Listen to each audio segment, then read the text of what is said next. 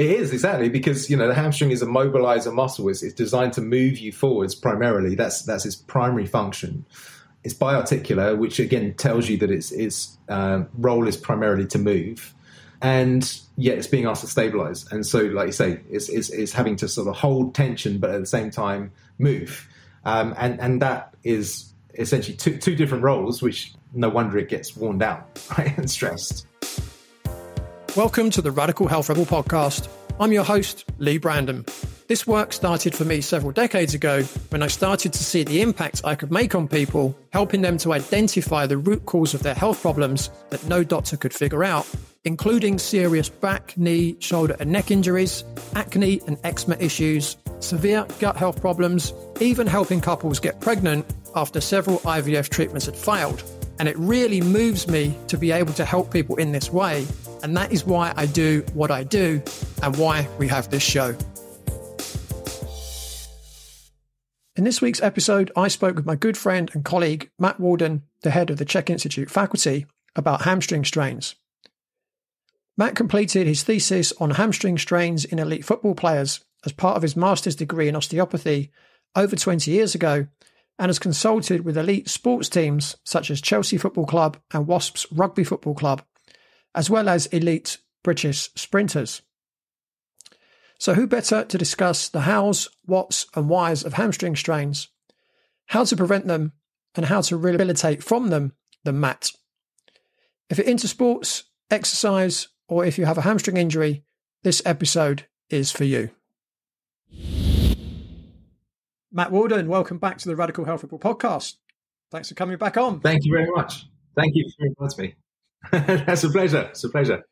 So, Matt, to kick things off, for those who haven't yet listened to episodes 13 and 14, where we discussed the purpose and potential of persistent pain, could you share a little bit of your background and how you became interested in hamstring strains?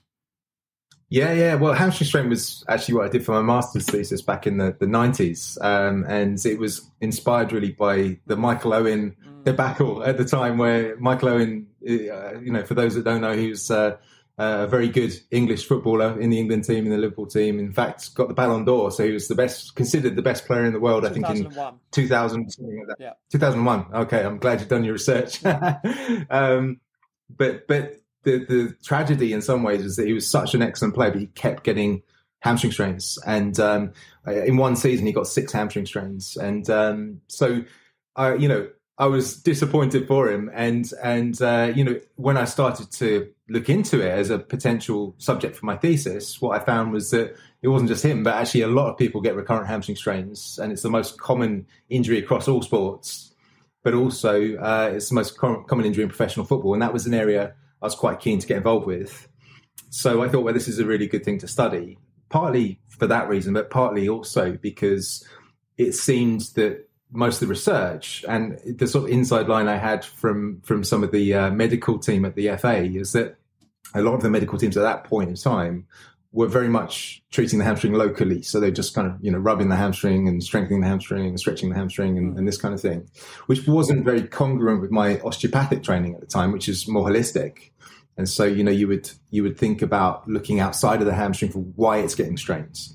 But that certainly wasn't really present in the literature. There were a couple of papers that sort of alluded to that, but most of the papers didn't have anything about it. It was all local to the hamstring. And like I say, I had a bit of an inside line that it wasn't really being considered at Liverpool Football Club, which is where Michael Owen was.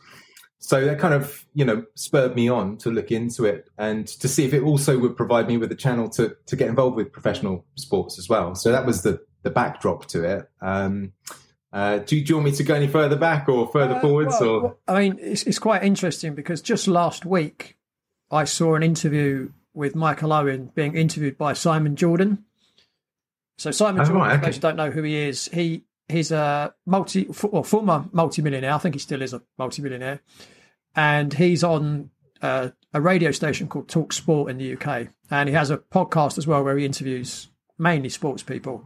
And he interviewed Michael Owen, and Michael Owen was saying about, and for the listeners who don't know, he was absolutely super quick as well. Like if he hadn't have been a soccer player, he probably could have been a sprinter. It was, ridiculously quick. And he was saying that when he was 19, he burst onto the scene when he was 17. So he was playing senior level football at 17, played for England at 18. And it was when he was 19 that he completely ruptured his hamstring. Now, which one it was, I'm not sure. I'm guessing it's probably the long head of the biceps femoris from what he was saying. And he was saying basically he had a bundle of muscle at the top of his leg, he had a bundle of muscle at the bottom of his leg, and back then they didn't do attachment resurgery, they just left it. So wow. So he was obviously dealing with, two long hamstrings on one leg and 3 on the other leg. And he was saying it just caused massive imbalance in his body. So that'd be quite useful as we go through this, that we might be able to refer back to that. To kind of finish off the Michael Owen story to a degree, over the next 7 years, he was just constantly getting injured. And then in 2006 in the World Cup, when he was playing for England, he ruptured his anterior cruciate ligament. We're probably going to come on to talk about anterior cruciate ligaments as well. Yeah, so it's all part of the story. Yeah. Well, it's interesting you said that because, the biceps femoris, which is that lateral hamstring on the outside of the leg, is injured somewhere between 2 times as much, up to as much as 10 times as much as the medial hamstring. So for some reason, it seems to be massively injured, more so than the others. And interesting enough, the biceps is called the biceps because it's got 2 heads. And the long head is the one that goes from the hip right the way down to just below the knee. And then the short head is the one that goes from the femur just down below the knee. So it just spans one joint. It's often around the musculotendinous junction where those 2 heads meet, where it tears, and it sounds very much like that was the likely scenario with Michael Owen. Yeah. So I just want to roll back a little bit before we roll forwards. So just so all the listeners are fully on board with what we're discussing and everyone can follow along, can you explain what and where the hamstrings are on the body and also what their functions are? Because obviously they've got a lot of functions as well, right?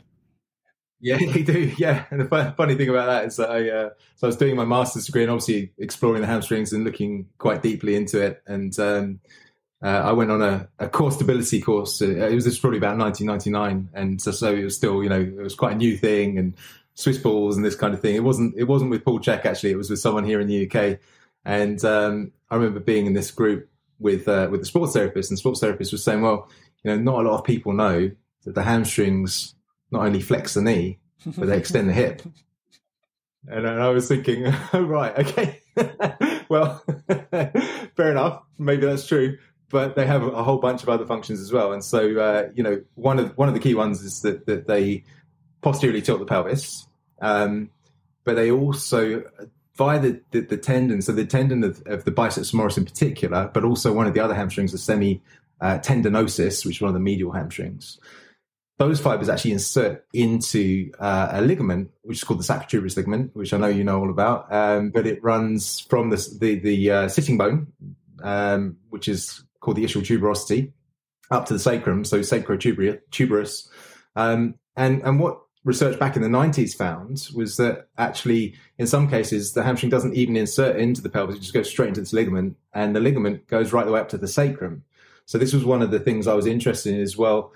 Do people with sacroiliac issues end up with hamstring strain as a result of the sacroiliac issue? So something outside of the hamstring is actually causing the stress onto the hamstring, which is why it keeps recurring. So that's a topic in and of itself. But, in conjunction with that role, it actually does stabilize the sacroiliac joint. So it will not only stabilize by helping to posteriorly tilt the pelvis, which tends to lock that sacroiliac joint, but it also, and that's called form closure, but it also spans across the sacroiliac joint via its fascial attachments, the connective tissues there. And so that creates what's called force closure. When the hamstring contracts, it actually creates force through the joint and stabilizes that joint as you essentially load it in running or jumping or whatever. So that's another couple of functions there. But at the other end, it also controls rotational movement of the tibia. And so, when you plant your foot to turn, for example, the shin bone, yeah, exactly, yeah. So if you were to sort of lunge in one direction and turn, like is very common in football, or in most ball sports, of course, and in lots of other activities of daily living. Well, as you turn, of course, you're putting rotational stresses through the knee. And in fact, if I recall the stats, the average footballer, this would be a professional footballer, turns their knee through 45 degrees, 250 to 350 times per game. So it's a lot of rotation through the knee. And rotation through the knee actually is very stressful to the knee. Of course, it's designed to rotate. It's evolved to rotate. But it puts a lot of torsional stress into the menisci, which is the cartilage, but also into the ligamentous system, and in particular the cruciates. Anterior cruciate tends to be the one that takes the biggest load for most of the time, which we can explain more about later. But so, the hamstrings, the way I simplify it is to say that the hamstrings really function a bit like the reins on a horse. If you imagine the tibia, the shin bone is like the horse's head, and the hamstrings are like the reins on it. So you've got the lateral hamstring, the biceps femoris on the outside. You've got the medial two hamstrings, the semimembranosus and semitendinosus on the inside, where they kind of work like reins on a horse to help control that rotational loading. So that's very important. That's perhaps one of the most important functions of the hamstrings. Also, the semimembranosus, I believe, attaches into the medial meniscus. And so it retracts the medial meniscus as you flex the knee. So that helps to essentially if you imagine the meniscus is like a flat piece of connective tissue that sits on top of the shin bone, on top of the tibia, is essentially the bottom of the knee joint. Well, it turns out that, of course, it's somewhat pliable. And when that semimembranosus contracts, what it does is it pulls on the meniscus so that it flattens it out, so that it's kind of strung tight, like a I guess a drum skin that's been pulled tight, so that then the femur rolls nicely across it as you twist or turn or load it. So, of course, if you've got any kind of dyssynergic firing, which means that the muscle isn't firing at the right time, it's slightly late or it's slightly early, then that can really disrupt meniscal function or cartilage function in the knee. So that's another element. But another thing that we've alluded to already is that the biceps femoris, which is this most injured of the hamstring, it actually has a similar line of pull to or I should say, a similar line of tensioning to the anterior cruciate ligament. And so it's highly protective of the anterior cruciate ligament. And it's known as a dynamic agonist. So in other words, it can contract. Obviously, a ligament can't contract. The muscle can contract, so it's dynamic. An agonist means it supports the function of that ACL. And so if you've got an issue with the hamstring, you're much more likely to get an ACL tear. And if you get an ACL tear, then you want your hamstrings to be optimized as best they can. So that's one of the key things we look at in rehabilitation if someone's had an ACL tear. So there's some of the additional functions of the hamstrings. I'm sure there's a few more that we might even cover as we go through. Probably, well. yeah. But that's probably a good overview for now, the hamstrings. But some of those concepts we might go into a bit more detail. Definitely. And this is just really, I'm just setting the scene as well a little bit for the hamstring. And this is something that I learned from you, actually, and I'd love you to explain, is the different role of hamstrings in humans compared to other animals generally, and also other bipedal animals. Yeah, well, so, I mean, obviously one of the things that it does is the hamstrings fire very strongly the minute you start to bend forwards. And so, if you think we are bipeds, and therefore we do spend a lot of our time bending forwards to pick things up or to get into cars or get into seats, well, the hamstrings really fire in that instance. And if we take another sport like rugby, for example, one of the most common mechanisms for injury in rugby of the hamstrings is picking up the ball from the ground whilst running, so the ball's bobbling along the ground. And of course, it's often one of the defenders, is bending down to pick it up, or the backs, I should say, to pick it up. And as they flex whilst running, then boom, their hamstring goes. And so that's an example of the hamstring really contracting strongly in that forward bend, but also being asked to propel that person forwards and stabilize the joint and stabilize the SI joint and stabilize the knee joint. So it has multiple roles. If we then compare that to a quadruped, then a quadruped's hamstrings are they're not nearly as the demand on them is a lot lower, because, they haven't got the trunk essentially hanging off the hamstring, in a bipedal position. So yeah, I mean, also there's other differences, such as, the glutes are far more developed in humans if they're well conditioned, of course. And this is another reason why people get hamstring strains, is their glutes are deconditioned. But a well conditioned set of glutes should protect you from hamstring strain, because the glutes also are involved in holding you upright, very much so, but also very much involved in stabilizing the low back and propelling you forwards and controlling rotation of the lower limb. So when you get this deconditioning of the glutes, which is very, very common, even in elite sports, surprisingly, but you get, when I say deconditioning, probably to qualify that a bit, it's kind of a relative deconditioning compared to, say, the quads. We often talk about something called quad dominance, and that's essentially where the quads are overactive compared to the glutes, and you find that all the time in sports people for various reasons. But those are some of the key differences that spring to mind. Yeah. Is there anything else that you were thinking? Yeah, just the second half of the question was also the difference between the function of the hamstrings in a human compared to other bipedal animals. So, like, for instance, you might talk about dinosaurs, you might talk about birds, for instance. Oh, yeah, right. Yeah. Well, yeah, and it's interesting actually, because there aren't too many bipedal creatures, it turns out. So of course, there's lots of animals that can go on their hind legs, but they won't do it habitually, and so that's the definition of bipedal. So, you've got, I forget the name of, there's a kind of deer type creature in Africa that will stand on its hind legs and feed on its hind legs, but to walk, it's always on all fours.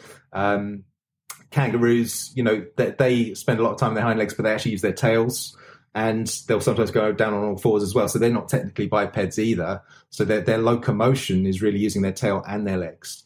So really, you've only got two species that we know of that are true bipeds, and that's birds. And the thing with birds is that they've actually changed the orientation of their trunk, so that their pelvic viscera, so the organs that are in the pelvis, have shifted backwards. And I think it's always quite funny to imagine how a child would draw a bird. If you think of a bird, how you draw it like a stick diagram, you'd have the legs in the middle, and you'd have this kind of oval on a slight angle just above. And so the pelvic viscera are behind the legs. And it's the same, well, it's slightly different with the dinosaurs. The dinosaurs actually used a large counterbalancing tail. So dinosaurs like the Tyrannosaurus, they had a huge counterbalancing tail. So essentially, they would use that passive means of loading behind the legs to lift them upright. But one of the things that a guy called Serge Grakovetsky described was that we were the first species to come up on our hind legs and actually use a muscular or an active way of standing up. So we don't have anything behind our midline that holds us up. We use muscles. We don't have a passive counterbalance. So we use that posterior chain of muscles, which is often talked about in strength conditioning, the posterior chain and all these posterior chain exercises like deadlifts and squats and so on.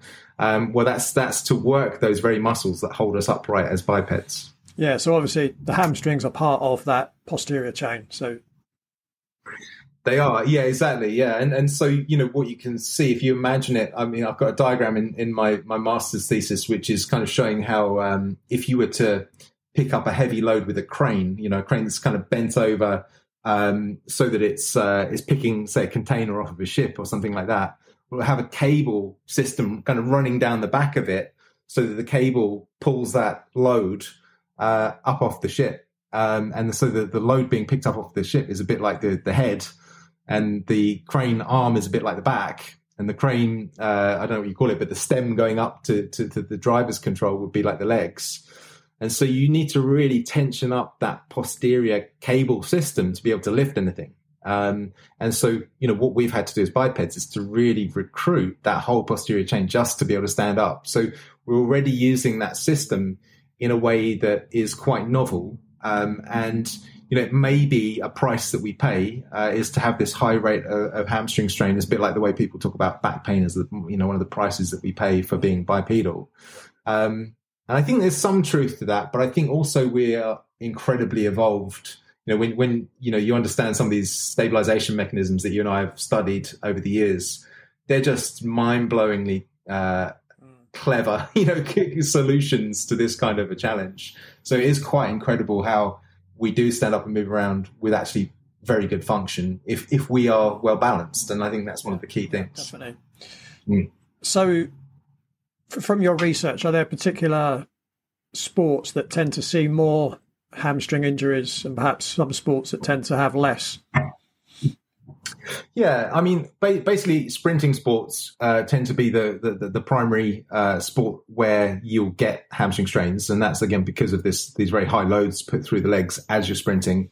But it also, what you find in the literature around is they'll talk about cutting and planting sports, which isn't gardening, by the way. It's where you cut to change position, to change direction, but planting your foot as well. So it seems to be this change of direction element that's really quite important as well. And so that kind of points back to this function of the hamstrings in, stabilization, of course, of the whole body, particularly the pelvis, but also that rotation through the knees that we were talking about, So I think that, data kind of really reflects that. Yeah. Just thinking of my own kind of experience watching sport.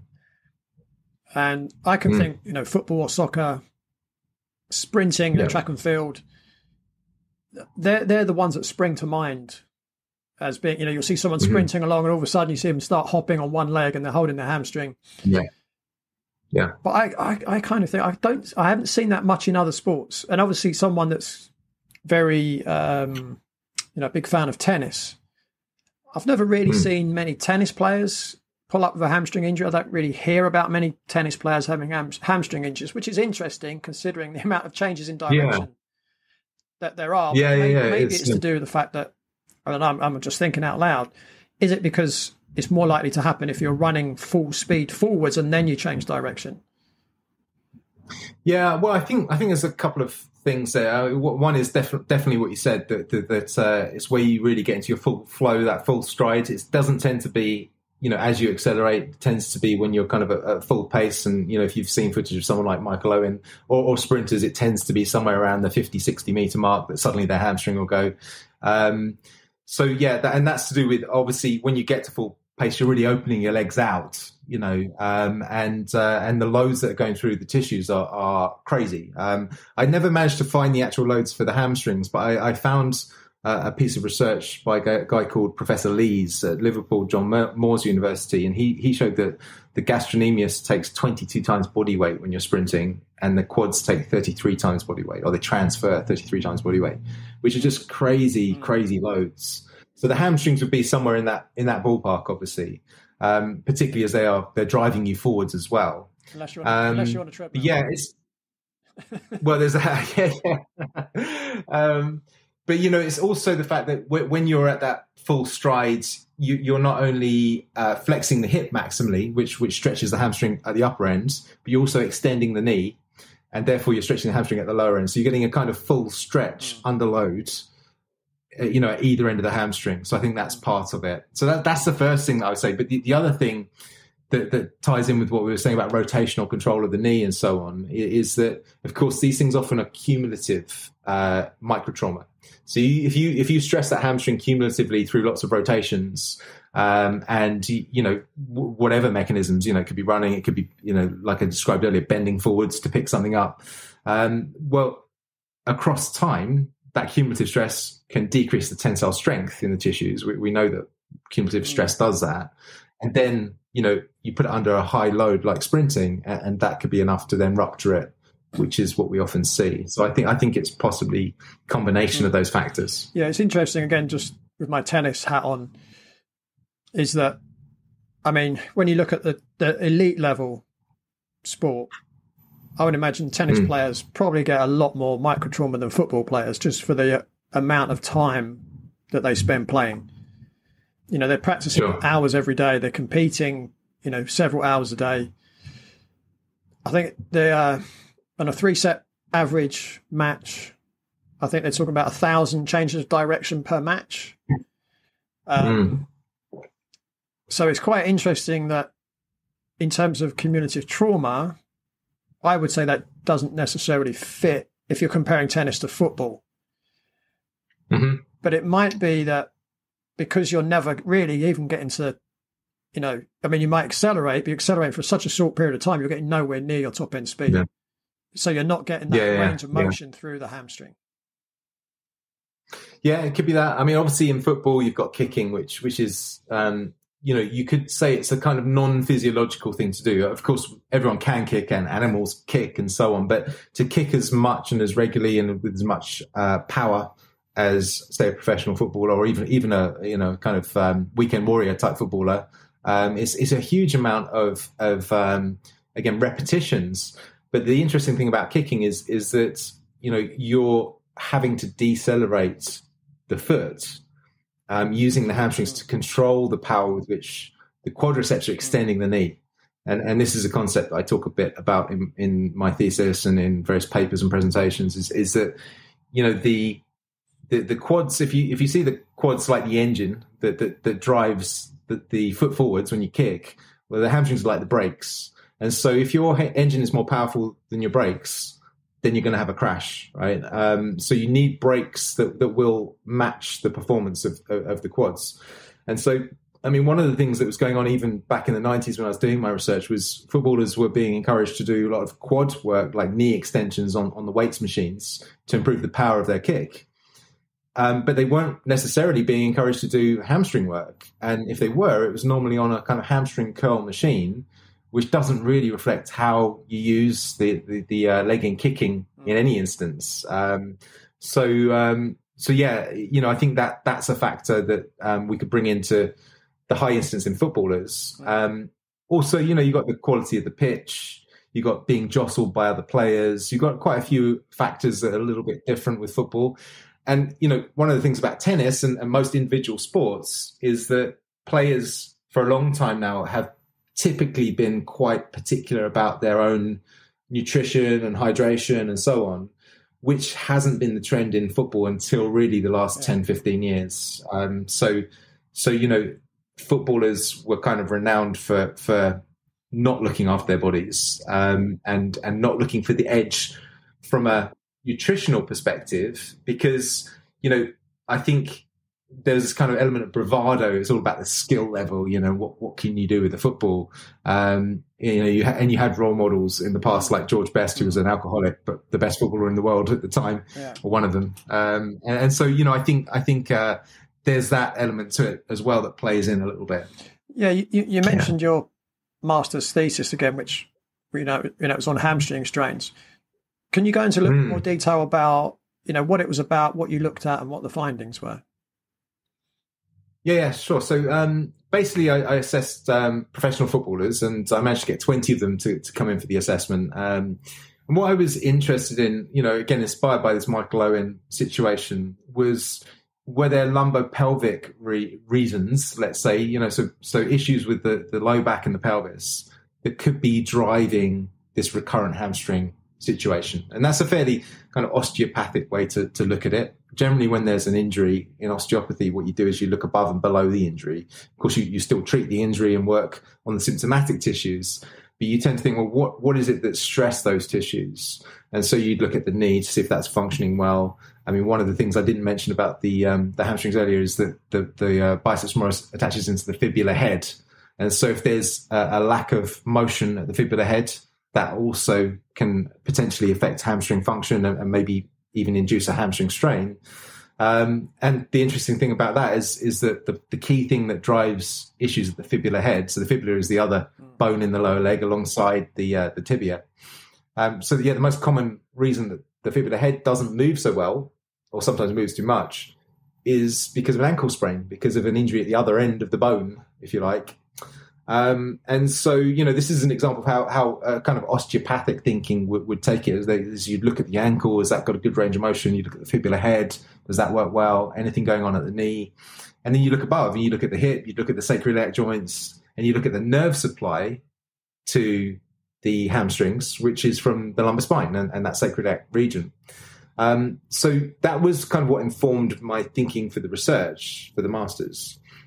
And so I was thinking, well, how can I assess this? And what I decided to do was to do essentially a fairly standard manual assessment on these guys, as well as using a piece of kit that the college that I was working at the time, they had this thing called a Cybex dynamometer. And that wasn't that unusual because a lot of football clubs or performance centres would have a Cybex dynamometer. But this was the only one in mainland UK that actually had a trunk extension flexion component to it. So you could actually measure the function of the back muscles and the abdominal muscles. And there's various research done into that would show that, if you got a certain amount of torque or power at a certain point in the movement pattern, that was good. And if it was late, then that suggested that you had an injury there or some kind of protective behavior and so on. So we assessed these players, and the way I set it up was I asked the physios at various London teams, professional teams, to send in players that had recurrent hamstring strain. And I said, could they send at least one control player? To act, or a player that didn't have a hamstring strain, let's say, to act as a control. So I wasn't sure who was who. So that blinds the research. That means that I don't know who's who. I'm just assessing their low backs. And then I'm assessing, so I'm using the Cybex for one of the assessments. Then I'm using my hands like I would do as an osteopath or a physio or a chiropractor would use, or CHEK practitioner would use, to assess that lumbar pelvic region. In a nutshell, what I found was that actually the manual assessment that I was doing was perhaps slightly more accurate, slightly more predictive of hamstring strain than the Cybex machine was. The Cybex machine was able to highlight the players that had been out of play for longer, which isn't too surprising because it was, measuring strength. And so essentially there's a kind of deconditioning element that occurs if you've been out of play for a while. But the kind of fascinating thing was that even though I found that I should just say, after I'd done all the research and I had all my results, at that point I asked the physios to reveal who had the hamstring strain, who didn't. And it turned out that of the 20 players that came in, one of them decided he didn't want to get involved because he didn't realize that there was this maximal kind of engagement with this Cybex machine. He was worried he was going to hurt his back. So he said, I'm out. So I had 19. And of those 19, it turned out that 5 of them were controls. And the hamstring group had slightly more findings of lumbar pelvic dysfunction on my manual assessments than the control group. So you look at it, you go, okay, well, it's slightly more, but it wasn't statistically significantly more. Okay. So that was a little bit frustrating. But then I also, fortunately, asked the physios to tell me about the medical history of the control group. And it turned out that, of course, they had sent me people with low back pain because they knew I was using this low back pain dynamometer and they wanted to find out if it could tell them anything. So actually, the hamstring group had more lumbar pelvic dysfunction than the control group, but the control group, 80% of them had low back pain. So actually, you could look at that and go, well, that just shows that there is lumbar pelvic dysfunction in players with hamstring injury. Of course, the question is that the result of the injury? Is it something that has happened secondary to a hamstring injury, or is it the cause of the hamstring injury? And that's more difficult for us to delineate. But the strong likelihood is that it actually drove the hamstring injury for a number of reasons. So that was basically the nuts and bolts of it. But yeah, quite fascinating. And again, a way of thinking that was a bit beyond what it seemed the guys at Liverpool were doing with Michael Owen, where they really were focusing in on the hamstring and weren't so much looking outside of that for the mechanism of injury, the cause of injury. As a semi-professional rugby player, Billy had suffered from recurring injuries for the previous 3 years before coming to see me. He'd been suffering from a sharp pain, swelling and tightness in the top of his right leg. It was especially bad when drop kicking and punting. He tried sports massage and stretching, which had brought about some short-term relief. However, when playing rugby, the pain always returned. He also suffered from sharp pain in both groins, which restricted his movements. The pain was worsened by kicking and changing direction at speed, and as a fly half, kicking and changing direction was an essential part of Billy's game. Acupuncture and sports massage had some benefit, but still felt tight afterwards. All the above injuries meant that he could only play 3 matches in a row before he had to take 3 to 4 weeks out to recover. This was very frustrating for Billy. Billy came to see me to help condition him during the off-season so he would be ready for the upcoming season, even though he wasn't very confident that anyone could help him get rid of these injuries. I had a very limited time to help Billy, but over the 8-week off-season, after thorough assessments, I gave Billy a corrective exercise program for the first 4 weeks and a strength and power program for the second 4 weeks prior to his pre-season training. Over halfway through the season, Billy reported that he is yet to get injured. In fact, he was kicking better and further than ever. He was running quicker, cutting off 1 foot better, and bursting through tackles, and that he'd never felt so sharp, quick, and strong. If you're in pain and it's preventing you from doing what you love to do, and you'd like to achieve great results like Billy, just go to www.bodycheck.co.uk. That's bodychek.co.uk to request your consultation. Now, back to the podcast. Yeah. Looking at the research into hamstring strains over the years, what would you say are perhaps some of the weaknesses of the research? Well, I mean, most of it, it's an interesting kind of field research because, of course, what you have to do to get an effective study is to really isolate something down and look at that individual thing. But the problem is that, of course, nothing works in isolation. And so it's not very real world. So you always have this kind of almost there's opposing goals, and this is where I've always said that's great that people want to do that kind of reductionist research because we need that's helpful. But it's important not to believe that research in isolation on its own. What's important is to take that research and combine it with other pieces of research, to combine it with clinical practice, to combine it with, anatomy and biomechanics and kinematics and all of the things that we would do in our CHEK assessments, so that we then have a much more functional, holistic understanding of why that hamstring strain may have come about in the first place, or whatever injury, could be any part of the body. But so, essentially most of the research was saying that the leading cause of hamstring strain is hamstring strain. And that's still true. That's still true. If you look at it, in fact, I looked at the 3 most recent papers that came up on PubMed this morning, just so I thought, I'd better check to see what the status is of current research before I do this podcast.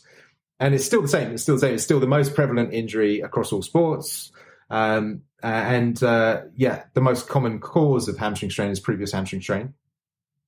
So the interesting thing about that is you think, well, yeah, that kind of makes sense. You injure something, perhaps it's a bit weaker, etc. But muscles are extremely highly perfused with blood vessels, and so they should heal extremely well, very quickly. Minimal scar tissue, which is another thing that's cited as a cause of recurrent strain. And of course, that's not to say it's not a cause, but if it was the only cause, you'd expect any muscle that gets injured to keep getting re-injured, and that doesn't seem to be the case.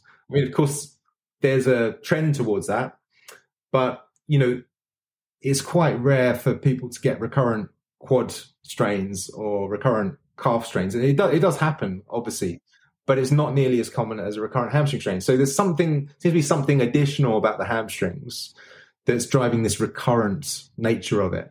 And so to me, that's looking outside of it and looking at its function in that biomechanical chain. When you were saying that, first of all, how ridiculous that is, right? It's a bit like saying the cause of death is dying. Yes, and it happens often when it's happened before, right?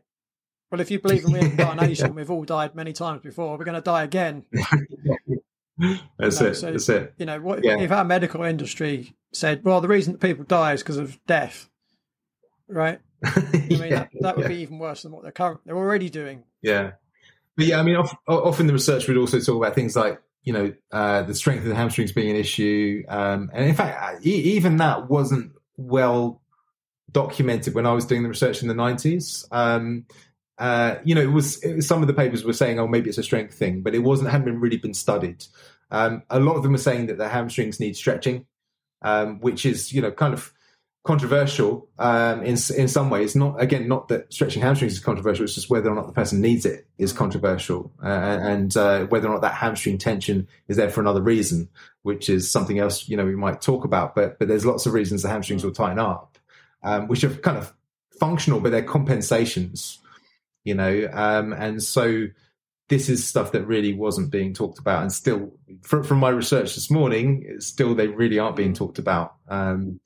So it's quite interesting that it takes a while for these ideas to kind of filter in. And we're still, I think, a little bit in the dark as to how to manage it or prevent it's interesting. And, I was a member of the UK Strength and Conditioning Association for quite a few years. I think I only got a membership maybe a year or two ago. And pretty much the only thing that really I tended to get from any research or any articles was, hamstrings, you just got to do eccentric strengthening. That was the thing. Yeah.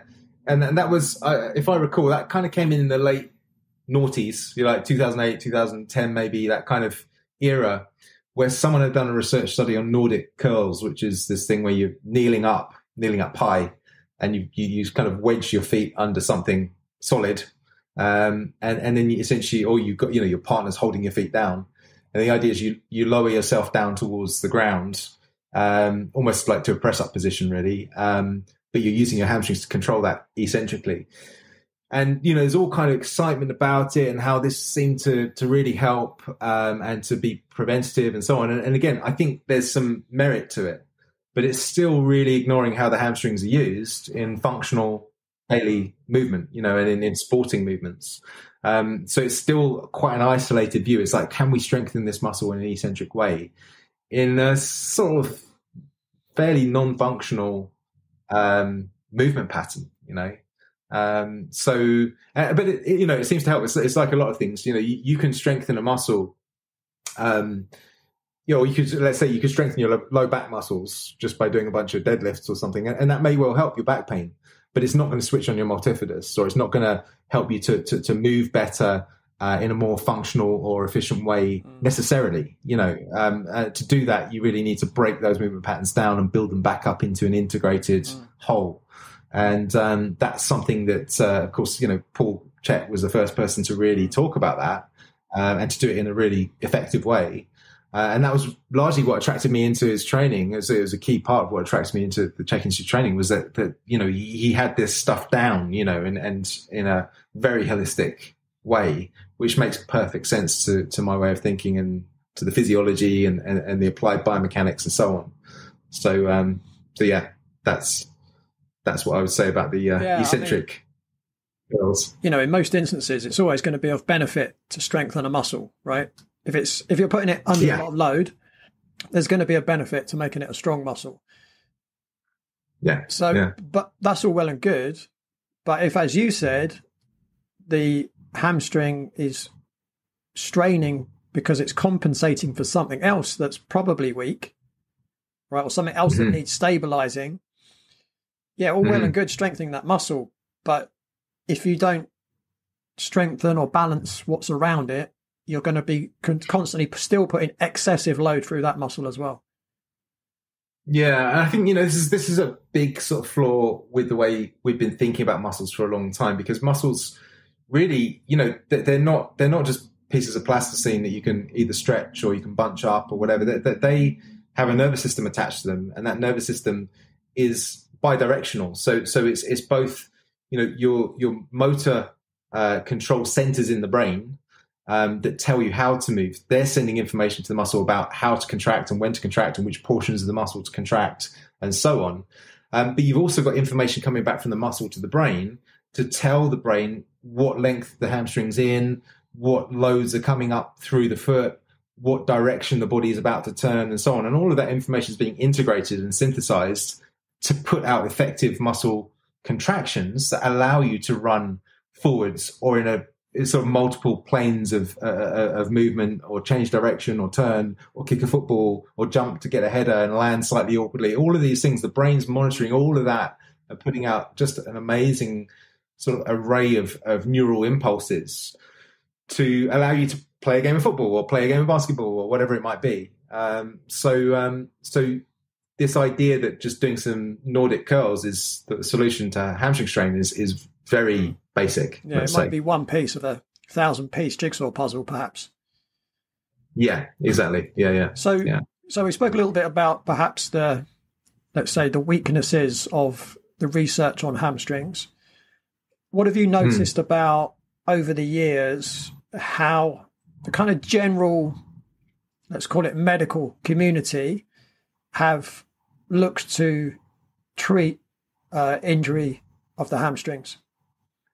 Yeah, well, I mean, from what I've seen, and I've seen some of it at quite a high end, and some of it just through talking with people and being at conferences and reading the literature that's coming out and so on.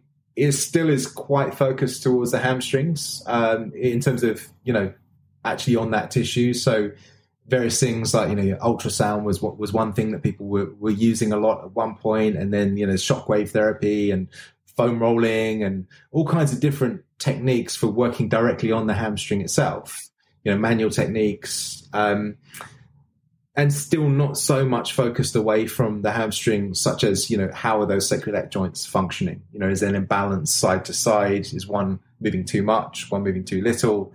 How is the core working? Is the transverse abdominis doing what it's supposed to do, or is the hamstring having to compensate for that? Is the multifidus doing what it's supposed to do? These are stabilizer muscles, of course, of the pelvis. Or is the hamstring compensating for them? And there was a interesting study in 2003 by Barbara Hungerford where she showed that when there's low back pain, she was actually looking at sacroiliac joint pain. Now, just to preface this before I go into what she found, one of the things that was found in the 90s is that when people have pain, the multifidus gets inhibited. So this low back stabilizer muscle gets inhibited, switched off by the pain, as does the transverse abdominis, which is this corset muscle around the abdomen. And so we kind of knew of that already. But what Barbara Hungerford found is that when there's sacroiliac joint pain, actually, I've jumped the gun again too quickly. Part of what we know also about the multifidus and the transverse abdominis is that they fire ahead of movement. So they have what's called a feed-forward mechanism. So before you move your arm, before you move your leg, these muscles engage to create stability. So this is the idea that, as Paul CHEK says, you can't fire a cannon from a canoe. So in order to be able to generate power, you've got to stabilize first, then you can generate power. So this feed-forward mechanism means that the transverse abdominis and multifidus fire about 30 milliseconds ahead of arm movement, about 90 milliseconds ahead of leg movement. So essentially, that was what was known in the 90s. But the outer muscles, things like the deltoid and the hamstrings and the glutes, they tend to fire, as you move, right? So what Barbara Hungerford found was that when there's sacroiliac joint pain, the biceps femoris, this hamstring muscle that is very commonly injured, it actually fires ahead of the multifidus and the transverse abdominis, partly because they're inhibited, but partly because the drives to that biceps femoris have been upregulated, because essentially it's now trying to stabilize the sacroiliac joints and perform a role that it is able to stabilize, but it's just one of many stabilizers. And so, whereas before it might have been taking 10% of the role of stabilizing, if there's pain there, suddenly the transversus and the multifidus, which take a lot more of the role of stabilizing, perhaps 30% each, they're not working until late, and so the biceps femoris is firing and essentially making up that 60% deficit. So it's increasing its tone, and that could be a mechanism for hamstring strain. That's right? like driving your car, you've got the accelerator on and the brake at the same time. It is, exactly, because the hamstring is a mobilizer muscle. It's designed to move you forwards primarily. That's its primary function. It's biarticular, which again tells you that its role is primarily to move, and yet it's being asked to stabilize. And so, like you say, it's having to sort of hold tension, but at the same time move. And that is essentially two different roles, which means that it's gonna, the analogy you just gave is perfect. Trying to drive forwards but with the brakes on. So yeah, no wonder it gets worn down, right, and stressed. So I want to move on and go a little bit more detail in terms of what can really cause hamstring strain. So well, how long have you got? I was getting a bit worried when I was seeing how many questions I was thinking of earlier.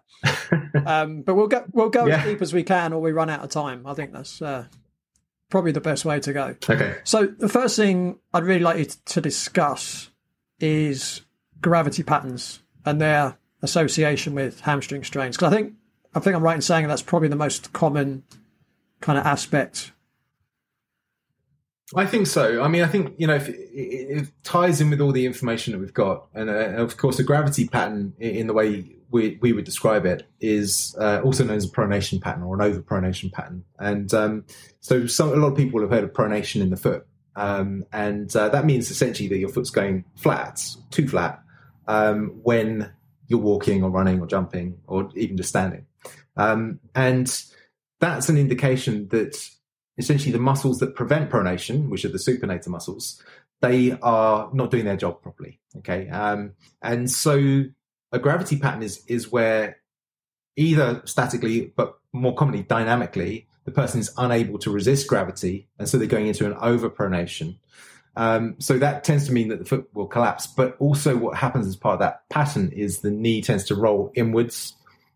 And as the knee rolls inwards, it puts stress onto the medial collateral ligament of the knee, onto the medial meniscus of the knee, and onto the anterior cruciate ligament of the knee. And so then, if you look at, well, what is it that stops that knee from rolling inwards?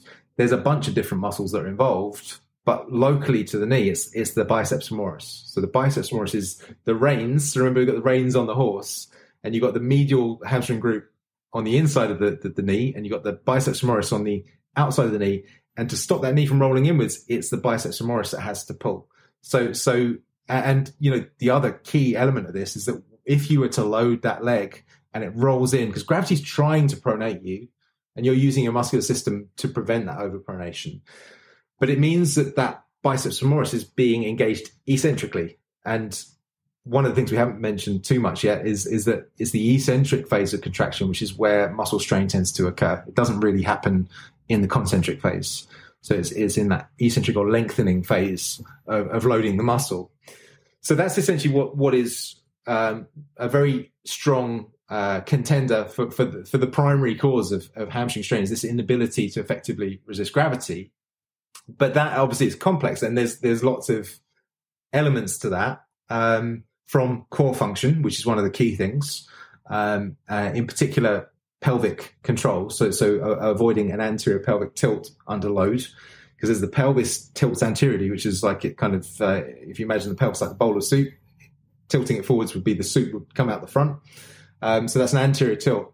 That couples with this gravity pattern or pronation pattern, also known as medial rotational instability. So the core is very key in that, in preventing anterior tilt. But so are the glutes, which we mentioned earlier. They're often somewhat deconditioned or relatively deconditioned compared to the quads. And the quads pull the pelvis into this gravity pattern, unfortunately. So there's a bit of an issue there. And, say the glutes kind of colloquially, but of course they break down into glute maximus, which is heavily involved in preventing this overpronation pattern. And one of the things we should probably mention there for the anatomy buffs is that, the glute maximus is obviously mainly considered a hip extensor and a lateral rotator of the hip. But it inserts into the iliotibial band. And for many, many years, in fact, still in most anatomy classes, you'll just learn that, it pulls a bit on the iliotibial band, but it doesn't have a particularly strong action. And that's because most anatomy has been done historically on a cadaver that's laying in a neutral position, let's say, just laying supine on a table. But if you put that cadaver, or indeed a live human being, into a gait type pose, or a lunging type pose, or a squatting type pose, essentially with hip flexion and knee flexion, then what you see is that the fibers of glute maximus, they actually run directly into that iliotibial band. And the iliotibial band, which is this band of tissue that runs down the outside of the thigh, it's the bit that's often extremely sore to foam roll if you do that kind of thing. It goes all the way down to the tibia again, and it kind of facilitates what the biceps femoris does, which is to prevent this medial rotation or inward rotation, this gravity pattern at the knee. So you can see, well, hang on, if my glutes are deconditioned, well, what's that going to put stress onto? It's going to put stress onto the biceps femoris again. So now poor old biceps femoris is doing the role of, multiple muscles potentially, and it ends up getting strained. Yeah, and that, I guess, is probably a major explanation as to why the biceps femoris tends to strain more than the semitendinosus or the semimembranosus.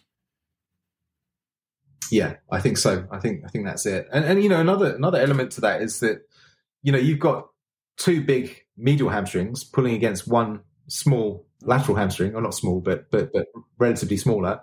And then there are several other medial rotators of the knee as well, such as popliteus is one, gracilis is another one. And then you've got gravity trying to medially rotate the knee. So the poor old biceps femoris is doing a heck of a lot. Again, it's not too surprising that it's the most injured hamstring. Yeah. Yes.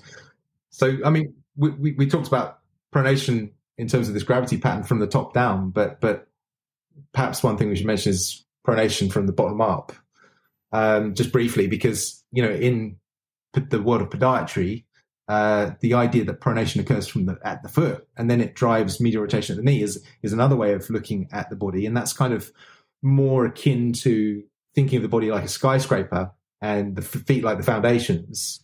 And if that foot's rolling in, then of course it affects the structure higher up, which has some merit, but probably not as much merit as is given to it by your sports shoe manufacturers and some podiatrists and orthotics prescribers and so on, because really, the foot is kind of the tail of the dog, and the dog is really higher up the leg, so it's like, if you focus on the foot, it's like the tail wagging the dog rather than the dog wagging the tail.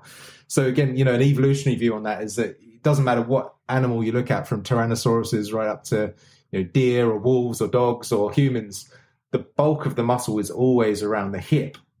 Okay, and then into the thigh, and there's less muscle in the calf, and there's almost no muscle in the foot, because the foot is the slave to the hip and to the core. So, in terms of functionality, pronation patterns tend to be descending pronation patterns from the core downwards with way more regularity than they are from the base up. But there will be times where foot's got weak for some reason, or it's been deconditioned, often because it's been over-supported. And therefore the foot itself is driving a pronation issue. But that's way more common than it's the other way around.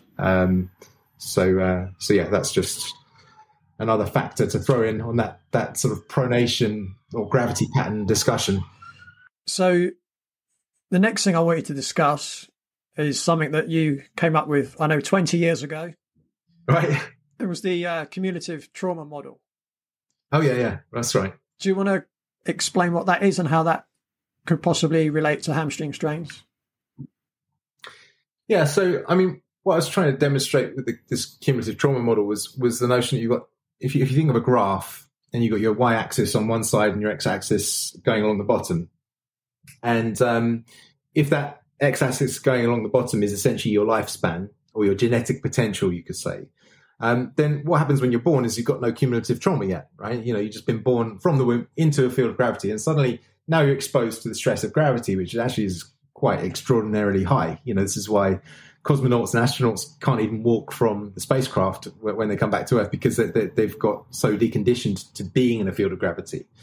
Okay, so these are huge loads that the body is tolerating. We just don't really feel it because we're well conditioned for it. We've evolved to handle it.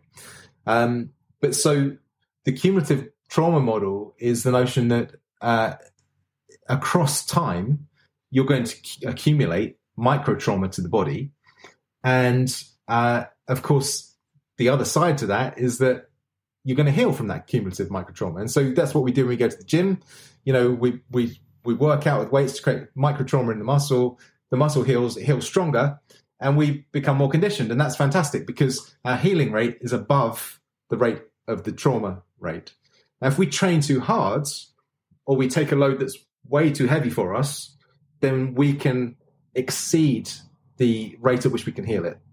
So in other words, we can actually rupture a tissue or damage a tissue, and it can even apply to organs or to joints or whatever. That if you exceed the stress that the tissue can heal from, then you're going to get collapse of that tissue, whether it be a ligament or an organ or a muscle.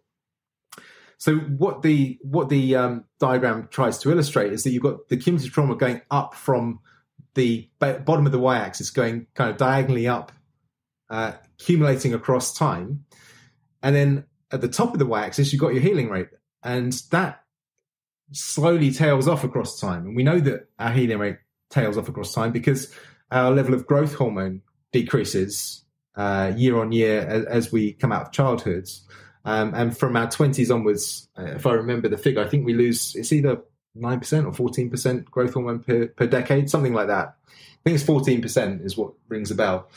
And so the point being that, decade by decade, we can't heal nearly as well. And of course, that healing rate is not just influenced by things like growth hormone, but it's influenced by things like nutrition, by sleep, by hydration, by stress levels, all kinds of different elements, which, anyone who's studied hormones knows that those are the things that will impact on growth hormone and, and so on. So the point really is that we can improve or minimize the amount of cumulative microtrauma by optimizing our biomechanics and our let's say our motor control, so the way we use our body, to keep that cumulative microtrauma minimal, so it's not too steep a curve or a line. And then we can also optimize our healing rate by eating well, sleeping well, drinking well, breathing well, thinking well, and whatever the last one is, moving well. And so that is really kind of summarizing what we do as CHEK trained professionals. We work to balance the body as best we can to improve its function and the way it moves. And then also to optimize its healing rate. And the goal, of course, is that those two lines never cross. If the trauma rate exceeds the healing rate, boom, that's where the tissue or the organ fails. And if that happens before you've reached your genetic potential, well, then you haven't realized your potential as a human being. If it happens right at the end of your life, well, that's where it's supposed to happen, right? Then you've reached your potential. And so that's really, been a kind of driving goal of my clinical work for at least a couple of decades, is to help people to realize their potential. That's what I saw the CHEK system really offers, is that opportunity. Amir was a 42-year-old professional man suffering from acne. He was overweight, suffering from low confidence, and he had very low energy levels when he first came to see me. He was also spending £400 per month on products to cover up his acne. His skin was very oily, his face and scalp were covered in acne, and he worried that it might start to affect his work. Amir was a sugar lover, and it took him some time to wean himself off of sugar, but slowly over time, Amir made the necessary changes. Upon testing his gut microbiome, it was discovered that he did have a minor imbalance of gut microbes, including Staphylococcus aureus, which is often linked to skin conditions. He had hormonal imbalances, which would have affected his energy levels, and a number of food sensitivities that may have been causing his acne. Amir was also given supplementation to help rebalance his gut microbiome and his hormones. And within a few weeks, his skin improved to the point where he had clear skin for the first time in 30 years. If you would like to achieve the same kind of result as Amir, you can now follow a comprehensive step-by-step guide in my brand new book, Eliminating Adult Acne for Good, available now from all major online bookstores and via my website at www.bodycheck.co.uk/books.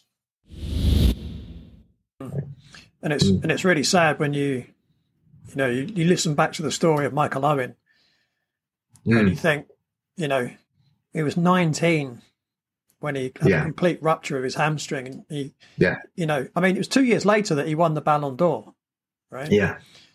But obviously from age 19 to 26, when he then ruptured his anterior cruciate ligament, which was the point where his career absolutely nosedived from that point on. He was pretty much done by that point. Yeah. You think if he had, had a CHEK practitioner in his camp, looking after his conditioning, getting his biomechanics optimized, his nutrition, his lifestyle, because, going back to the 90s, footballers weren't looking after themselves in terms of their nutrition.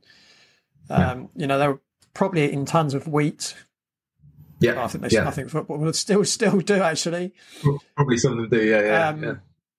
But, he probably would have been tons of wheat, may well have had, issues with that, which we'll come on to in a moment. So it's just really sad that, he was amazing. He still had an amazing career. You know, he still had an amazing career, but what could he have achieved if, you know, he hadn't have had that point when he was 19 where that, you know, rate of trauma exceeded his rate of healing? Yeah, absolutely. Yeah. It's, and that's, you know, I feel sad for him about that as well, because, you know, he really could have been one of the greats of all time. He had so much potential, you know, and of course, you know, he realized some of that.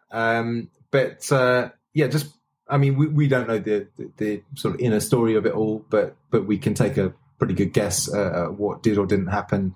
And, you know, clearly it affected his performance significantly. And, you know, if you compare him to someone like Cristiano Ronaldo, who's 38, 39 now, and still firing on all cylinders and in immensely good shape, had a very, you know, good career with minimal injuries, minimal time out, had a good strength conditioning coach at Manchester United, and also really, a bit like Novak Djokovic, just follows the kinds of principles that a CHEK practitioner would advise him. You know, he does everything he can to optimize his game, from getting to bed at 8:30 each night to wearing 5 fingers and using Swiss balls. And I mean, he's kind of consulted with a CHEK practitioner somewhere along the line. But you know, he's basically just optimizing what he can get out of his body, and sadly, that's not what happened with Michael Owen. So bit of a contrast. Yeah, definitely. So. What I mentioned just now is the fact that, you know, footballers were probably chowing down a lot of wheat, normally in the form of pasta, right? Yes. So that brings me on to my next question, is viscerosomatic reflex. Can you explain what that is and how that might potentially have a relationship with hamstring strains?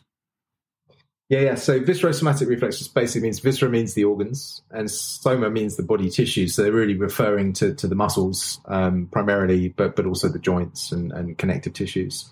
And the idea that it's a reflex is the notion that if you've got an issue with an organ, and the one that everyone knows about is a heart attack, you know, so you've got an issue with your heart, then you get a reflexive pain in the shoulder and neck and often down into the arm. Okay, so that's a viscerosomatic reflex that everyone knows about.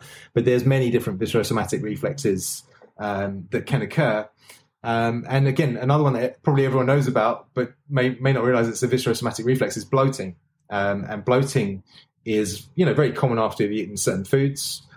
Wheat is one of the ones that a lot of people react to, but some people react to rice and some people react to milk and so on and so forth. So there's lots of different foods. Some are more allergenic, essentially, but also it seems to be one of the things I think is useful for people to understand is that in the West, the most common food sensitivities are to wheat and to dairy, and in the East, the most common food sensitivities are to soya and to rice. So some of that is about the foods themselves being more allergenic, and some of it's just to do with the sheer amount that we eat and the amount of processing of those foods. And so what happens in those situations is that you get irritation in the gut, because essentially the immune system becomes sensitized. And again, there's various sort of mechanisms and rationale for it. But the simple version is that the immune system becomes sensitized, the gut becomes inflamed, the inflammation excites the nerves in there, and sensory nerves. And those sensory nerves, even though sometimes you might feel some discomfort, you know, that does happen after eating, but often you just get bloating. And that bloating is, you know, again, a lot of people think it's gas. And normally there is a little bit of extra gas when you're bloated, but it doesn't account. There's been research into this on irritable bowel syndrome, and they've shown that only 18% of that bloating is due to gas. So 82% is due to something else. And that something else is a viscerosomatic reflex. It's the inhibition of the muscles that would normally hold that abdominal wall in. So what happens is they get switched off, the abdominal wall then pooches out because of the weight of the organs kind of falling forwards against it. And so you walk around with a bloated tummy. Now, how that ties in with hamstring strain, there's a bunch of different ways, but perhaps the primary one is that the abdominal wall is designed to stabilize the pelvis and to hold the pelvis in place, control the movement of the pelvis. And when it's inhibited like that, when it's shut down, then the hamstrings have to take up the role of stabilizing the pelvis. So that's an obvious kind of compensation that occurs. There's also research by a guy called Bu Hasira who looked into Funnily enough, it was an amusing study. I don't know who would have volunteered for this, but he put a pressure cuff into the rectum of his subjects and pumped the pressure cuff up. I'm sure some people would be into that. But the point being that he was measuring EMG of the hamstrings. And I don't exactly know why he was doing this, but what he found was that hamstring EMG goes up as the pressure inside the colon, or inside the rectum in this case, increases. And he was studying, I mean, he's a gastroenterologist who's studying, the effects of stimulation of what are called the baroreceptors in the digestive tract. So the baroreceptors, baro just it means pressure. So the pressure receptors. And that's how we need to go for number 2, is that the pressure starts to build up. The baroreceptors start to fire. And same for a wee as well. For number 1 is that you got pressure receptors in the bladder as well, so baroreceptors. And so when they fire, then you get this sense of urgency, and you go, evacuate your bowel or bladder. But so he was testing that, and what he found was that as the pressure went up on those receptors, so then the hamstrings start to fire. So what he is essentially showing is that people who are constipated, they're going to have increased activity of the hamstring. And the hamstrings, again, the colon reflects to the hamstrings.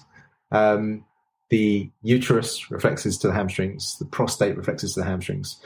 So issues in any of those organs, the digestive system, particularly the colon, so the large intestine, but also any of those pelvic organs, issues there will reflex to the hamstrings. And so then you're going to get altered tone and sometimes pain in those areas as well, which may masquerade as an injury. So it may not be that you've got a hamstring strain at all. It could be that you've got a uterine issue or that you've got a colon issue that needs addressing.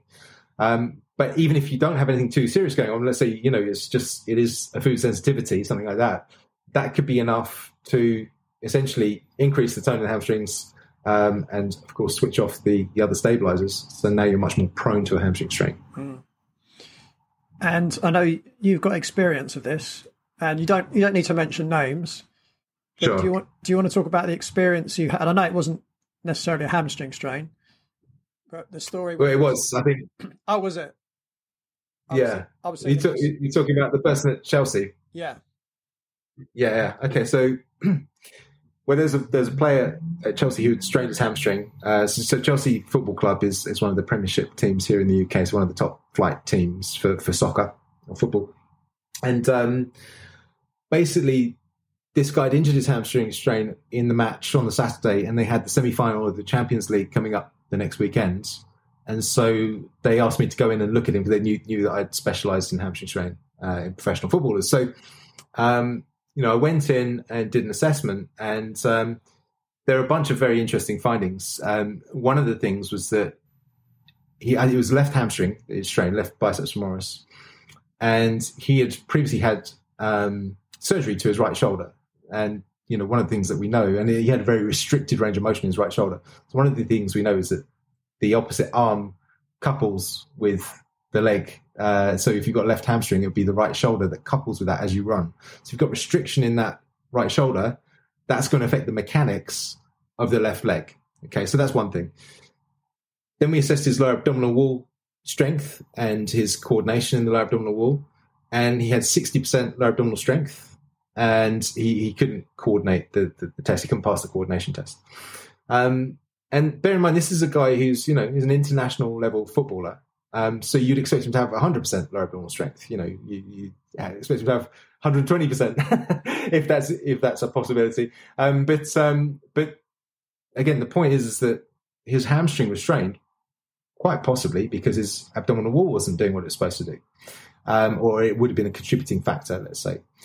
So I explained this to him, and I said, perhaps it could be something to do with your diet. And I think I'd done an HAQ, which is a health appraisal questionnaire, which screens the different organ systems. I did this with most of the players when I went in. I can't fully remember now because it's about, 16, 17, maybe 18 years ago.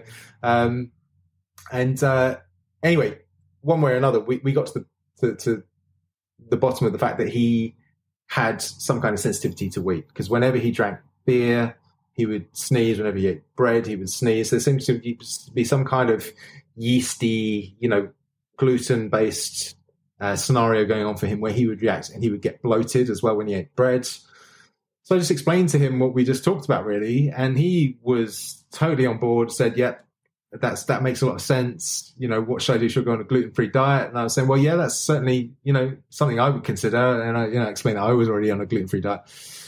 When I mentioned this to the team doctor in my kind of report, I got a slap over the wrist and was told that you're not the team nutritionist. You shouldn't be advising players on their diet.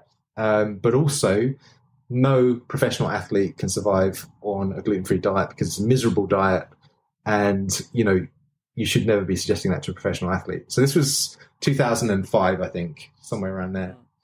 So that was a bit of a knockback, as it were. And I explained the physiology, but, and he also said that, this is the team doctor, he also said that, gluten intolerance, I think was the term that he used at the time. I think it's more commonly or more accurately called gluten sensitivity these days. He said that, it's a real rarity. Less than 1% of the population have it, and you wouldn't become a professional footballer if you had that. But what he was probably referring to was celiac disease, which is actually a true gluten allergy or an allergy to the gliadin. And so that wasn't what I was suggesting this player had. I was suggesting that he had a sensitivity, which is enough to create this bloating, this inflammation in the gut, and then to increase the tone in the hamstring. The issue was, of course, this was something like the Wednesday. They wanted him back playing on the Saturday. So, I mean, you can certainly clean up someone's gut quite quickly and decrease inflammation quite quickly, but the likelihood of healing a strain that quickly was very, it was always going to be dubious as to whether or not that would happen. But yeah, I mean, what I found interesting was that I really got kind of shut down. And my understanding is that he didn't go on to follow a gluten-free diet because it wasn't recommended by the medical staff. About 7 years later, I was in with Wasps rugby team, which is one of the top rugby teams here in the UK. And we were actually showing them some of the 5-finger shoes, the barefoot shoes I was involved with at the time. And, they did some interviews with us and then said, do you want to go and get some lunch? And I said, oh, yeah, that's great. So we went to their canteen. They said, it's all paleo, it's all gluten-free, no grains, and, blah, blah, blah, like this. And I was saying, oh, that's fantastic. And I was thinking, isn't that interesting that just in the space of 7 years, you've gone from being told no professional athlete can survive on a gluten-free diet to 2012, one of the top rugby teams in the world, actually, all eating a gluten-free diet. And in the interim, Djokovic had come out as gluten-free, and there are a few other, high-profile athletes who had explained they were gluten-free because they wanted to get the best out of their bodies. But it's just kind of interesting to see that evolution and how, new ideas get shut down, even though they're based in sound physiology and sound clinical reasoning and clinical experience. But, until it's published in a paper, a lot of people won't believe it. No? Yeah, I think that's a case of, a doctor putting his own beliefs and values above reality, really. Yeah, it's almost like, well, I wouldn't cut bread out of my diet, so that means no one else can. Yes, exactly. Yeah. Well, that's often the way, isn't it? Yeah. That's often where these things fall down. Yeah. Okay, I'm going to ask you one more question, because I know we could talk for hours on this subject. Yeah. I think this is a really important thing that, people should be aware of. And that's the concept of the optic, otic, and occlusal plane reflexes and how they can affect the functioning of the hamstrings. Yeah, well, so optic, otic, and occlusal plane reflexes are essentially the reflexes that keep your eyes, ears, and jaw on the horizon. And so these are hardwired into all land animals. So it doesn't matter whether you're a lizard or a lion or a human being. We've all got these optic, otic, and occlusal plane reflexes. And it allows you to focus, and it allows you to balance, and it allows you to bite with accuracy, which is important for any animal, whether it's, a lion biting a jugular or whether it's a giraffe biting a leaf. You've got to do it accurately or you're not going to survive, right? So these are absolutely critical for survival, critical for perception of threat, for identification of food, for identification of mates. So really, it all ties back in with those sort of reptilian reflexes. But because it's so high priority, the nervous system puts it at the top of the tree to sort of make sure that those things remain optimized no matter what. So if, for example, someone smacks you around the head and you end up with a tight muscle on one side of the head, you won't walk around with your eyes off like this. You actually shift your weight underneath you to get your head back onto the horizon so that your eyes, your ears, and your mouth are back on this optic, otic, and occlusal plane reflex. And so, what that means is that whenever there is some kind of disruption to the function of really what we call the upper quarter, so the shoulders, the neck, the jaw, the head, then you'll often compromise things or even sacrifice things lower down in the body to retain that function. And this is a concept that really, is physiological. You find it in any kind of good physiology book, neuroanatomy book, neurophysiology book, but it's not really talked about in a clinically applied way very much outside of what Paul CHEK has identified, and perhaps the Nuka chiropractors talk about it a little bit. But yeah, it's absolutely vital, because this shift that you will do to get those eyes and ears and jaw back on the horizon, that will result in a weight shift through the lower limb. And so now you're loading one side more than the other. And it might just be a small amount, might be, 5 pounds or a couple of kilograms. But sometimes it's 20 pounds or even, 40 pounds, 20 kilograms. And so these are, in and of themselves, they're not too big a stress on the body, because, your body handles all kinds of very heavy loads. So you wouldn't even notice a 5 pound weight shift most of the time. But when you start adding the cumulative effect of that, so it's back to this cumulative trauma model we talked about earlier, then, if you're doing your 10,000 steps per day, which is 5,000 on each foot, well, then a 5 pound weight shift is 5,000 times 5 pounds, right? So 250,000 pounds of extra load through one leg. And that's just doing your average daily walking. That's not running around playing a football match or doing day by day training, or, imagine a runner going out every day for 5K or 10K. The cumulative effect of that across time is, even across a year, is literally millions of tons of extra load through one leg.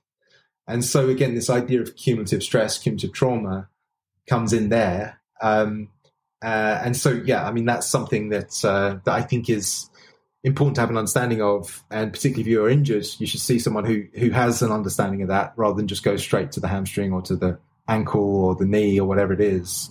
You really want to have someone who's looking at the whole kinetic chain, including these various neurological factors such as viscerosomatic reflexes and optic and otic occlusal plane reflexes, those kinds of things. Otherwise, you're not really likely to find the etiological or the causative pathway. So that etiological just means the causative pathway for that injury. So this is why you might just keep getting recurrent hamstring strains or recurrent ankle sprains or whatever it might be.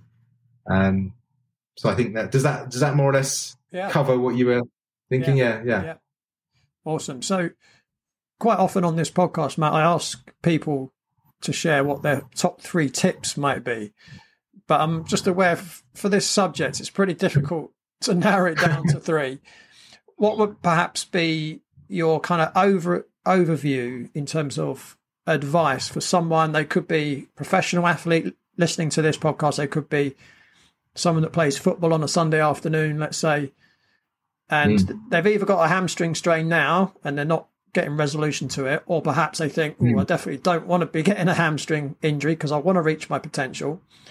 Yeah. What would be like a quick overview of key points of things that you would recommend they do to either prevent getting a hamstring injury or to help rehabilitate a hamstring injury?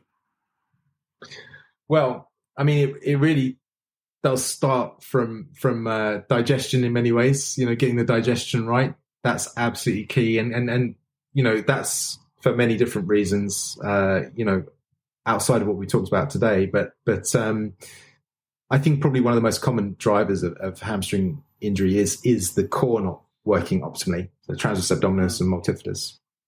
So, of course, you can activate those muscles, you can work on those muscles if you know how to do that, or find someone who can teach you how to do that. But that will only be so effective, unless you actually work with the nutrition and get the gut health right and the organ health right. So I think organ health is absolutely fundamental to all of this. Obviously, we mentioned this optic occlusal plane reflex thing. That's quite specialized. It's a difficult one to address on your own. But I think nutrition and lifestyle is absolutely key to optimize that healing rate and to optimize your core function. Then once you've got your gut and your organs functioning well, then it's doing the core stability or motor control type conditioning, I would say, which kind of includes a lot of that often is done on the floor. It's often done using Swiss balls or Bosus, various devices, blood pressure cuffs or biofeedback devices. So that's all great and important. But then the next thing after that is it's absolutely critical to take that work from on the floor or on the table or on the Swiss ball into functional movement patterns. And I think if you can do that, then what you're going to be doing is you're not only minimizing risk of hamstring injury, but also optimizing your performance and minimizing risk of all injuries. But yeah, you're then reintegrating that isolated work you've done and bring it back into functional movement patterns, which is often what's missing from rehabilitation protocols, even still today. Just looking at the papers I was looking at earlier, there's no mention of sling systems. There's no mention of looking anywhere beyond the low back. And even one of them, like I say, I looked at 3 papers. They're all kind of meta-analyses that summarizing the research, and they're all from 2022 or 2023. And only one of them mentioned the core, which I thought was surprising. 2 of them mentioned the sacroiliac joint, but none of them mentioned the core and the sacroiliac joint, and none of them mentioned the sling systems and how it all interrelates. None of them mentioned the viscera and the organs and how they can affect things, and so on. So there's still a long way to go in the published literature, I'd say. But obviously, ultimately, if you can find someone who understands this kind of way of working, which I hate to sound like a broken record, but that's what we do as CHEK practitioners, then that would be probably an optimal way to go about both treating and preventing a hamstring injury. It's a shame there's not a soccer biomechanics manual, isn't there? Funny you should say that. No, it's, that has been an idea for many a year, but one of those that's just never been completed, let's say. Yeah. Interesting considering what my next question is, Matt. What's that? What's next for you, Matt? Well, I could do a soccer biomechanics manual. But no, actually, I mean, what is on the card? In fact, last time I was on, I think I was saying I'm going to relaunch my podcast, which is still on the cards. And I've got an idea for that. So I've got a new idea, which I think might actually make it quite interesting. So that is re-enlivened again. I stopped my podcast when COVID kicked off, really, to sort of invest my time in trying to understand what was going on there. But so that is definitely on the cards. I'm working on Paul CHEK's latest offering or upcoming offering, which is called Spirit Gym. It's a book about the idea that we live in a gym for spirits, and everything in life is a challenge to some greater or lesser degree. And we can either instantly overcome that challenge, just like you go into a gym and pick up a light weight, you can pick that up, no problem. But then you pick up a heavier weight and it's like, oh, that's a bit of a problem. You might need someone to help you pick it up. You might need someone to teach you the technique for doing it. Or you just might not be able to do it for a while. You might need to train up to be able to overcome that challenge. And that's the idea of Spirit Gym, is that life is a gym for spirits, and we have the choice, let's say, to develop ourselves to overcome those resistances and those challenges that are thrown our way. So that's Paul's upcoming book. So Paul will be coming on this podcast to talk about that, by the way. Right? Yeah. So, well, that's going to be deep. So you're going to have to. I'm going to block out the whole day for that one. yeah. Very good. And then of course, I guess. I've got several other projects that I'm working on, but I'll probably keep them up my sleeve for now, just because I don't want to overpromise and underdeliver. But the focus at the moment is Spirit Gym and getting this podcast back up and running. So yeah, great, awesome. And where can people find you online? Oh, online I'm at mattswallden.com. So it's Matt with 2 T's, Wallden with 2 L's, D-E-N, Wallden. So that's my website. Obviously, I'm on most of the social media. I'm not on it a lot, but I will tend to respond sometimes, within a day, sometimes within a week. But yeah, that's probably the best place to find me. And on social media, you're Matthew Wallden, right? I think I'm Matthew Wallden on Facebook. I think I'm Matt Wallden on Twitter. I forget what I am on LinkedIn, but you'll find me, I'm sure. I wouldn't know. In fact, I'm wearing this jumper on a lot of my profiles. I realised as I came on today, so it's like the perfect kind of primer for people to find me. I don't know too much about LinkedIn these days since they deplatformed me.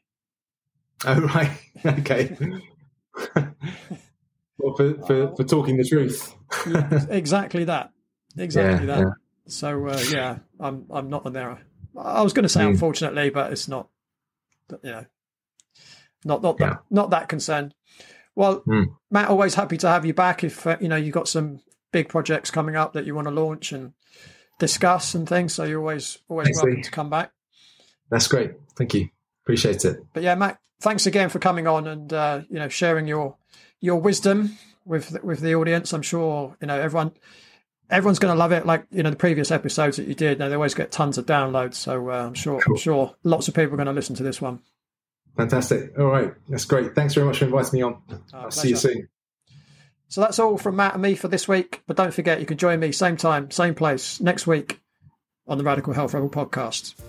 Thanks for tuning in. Remember to give the show a rating and a review, and I'll see you next time.